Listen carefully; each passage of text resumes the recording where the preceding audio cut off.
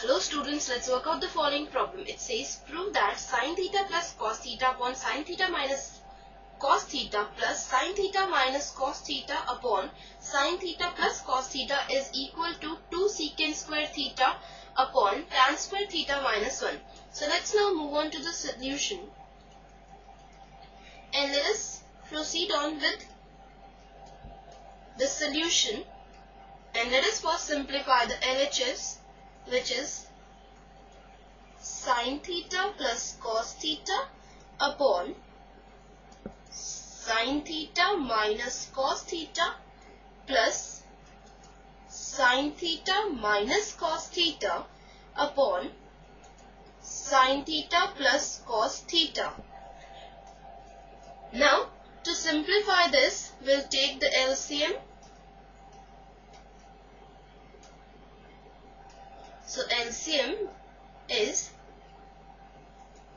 sin theta minus cos theta into sin theta plus cos theta. So now in the numerator we have sin theta plus cos theta into sin theta plus cos theta. That is, we are multiplying sin theta plus cos theta by sin theta plus cos theta. Similarly, sin theta minus cos theta into sin theta minus cos theta. Now again this is equal to sin theta plus cos theta into sin theta plus cos theta is sin theta plus cos theta whole square plus sin theta minus cos theta whole square upon sin theta minus cos theta into sin theta plus cos theta is sin square theta minus cos square theta. Here we have used the formula a square minus b square is equal to a minus b into a plus b. Whenever you use a formula, you must write that. Now, in the numerator, we'll apply the formula of a plus b whole square and a minus b whole square. So this becomes sin square theta plus cos square theta plus 2 sin theta cos theta. A plus b whole square is a square plus b square plus 2ab. Similarly, a minus b whole square is a square plus b square. Here a is sin theta, b is cos theta, minus 2ab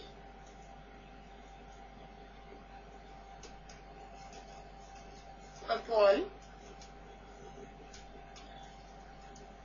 sin square theta minus cos square theta.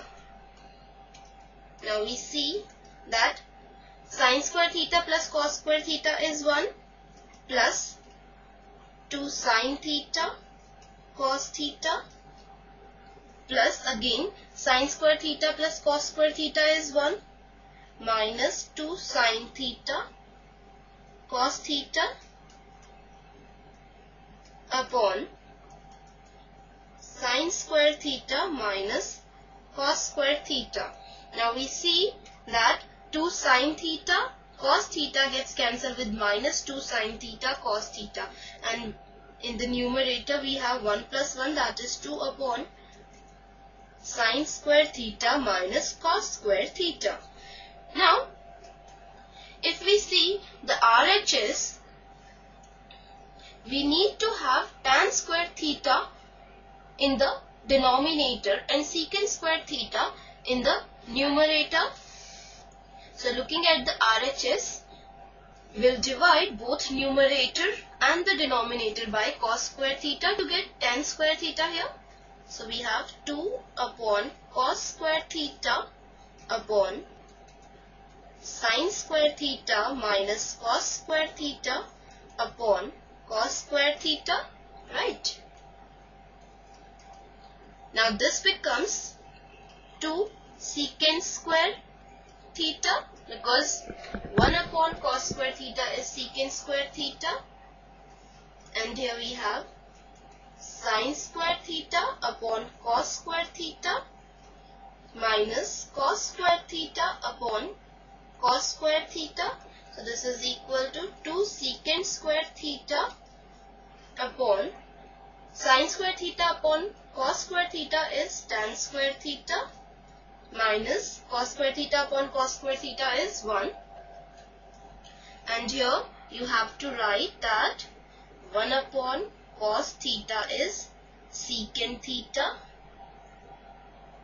And here also you need to write the identity which you are using, that is sin square theta plus cos square theta is 1. And this is what we had to prove, and this is the RHS, hence proved.